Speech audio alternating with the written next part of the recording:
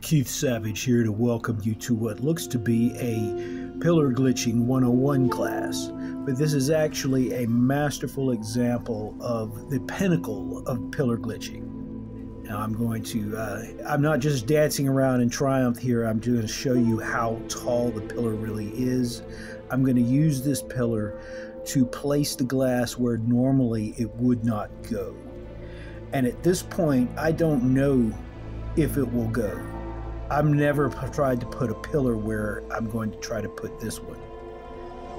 In any case, you're about to see, I speed things up just a little bit there. What I'm trying to do is create a header because I had removed the doors that would not open and shut anymore. They open the one time and then they stay in your way and open big heavy metal vault doors. And instead I wanted a little glass header to match the rest of the security fence, which I wasn't about to scrap. It's unique. You don't have another settlement with one of those. I don't scrap anything like that.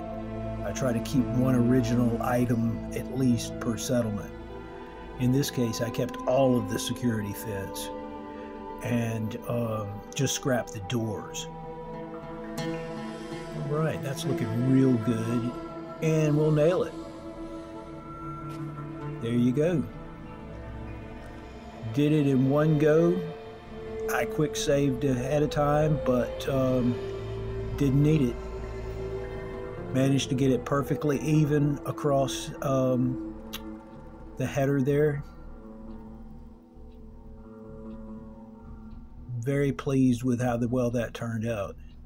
Now it's got to match the security fence on one side and the concrete wall on the other side. So there is a bit of a difference, but there it's lined up perfectly. Let's look at it outside of workshop. So much easier to see. One of the reasons I scrapped that door and didn't want to put any other doors is it's really tight there with the machine. Now for tutorial 2, I'm going to show you a little trick I learned trying to figure out a way to get the sign in. Now this original version, the electric cables hide the neon, and I didn't really mind how that looked, but I definitely wanted it to stand out more.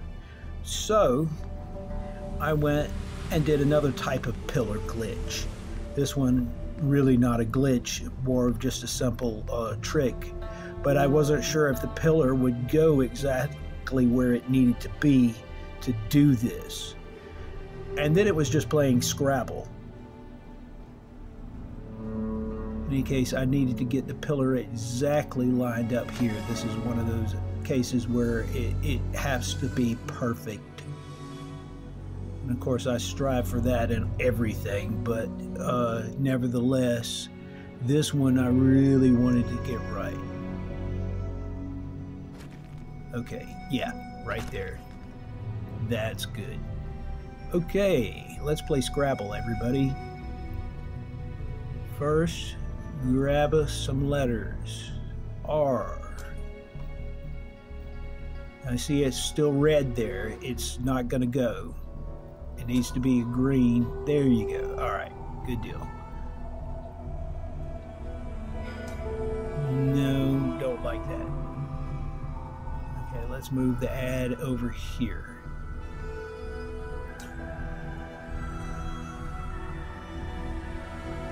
And yes, okay, we'll use the A. Now what I'm trying to do here is just make sure that it lines up right. I don't want them too far out of line, both horizontally and vertically.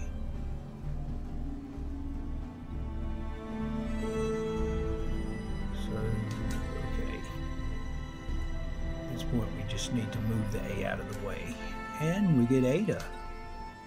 Yeah, that's appropriate. Now see, it's not going to go that far up. It will only go when it's green. Now, you see there, that's the limit. Here I'm just taking a good look at it and making sure all the letters are going to line up okay. Okay, I'm about to speed up the film so we can get through a lot of tedious letter shuffling quickly. Okay, slow it down. Okie doke. Yes, move everything around.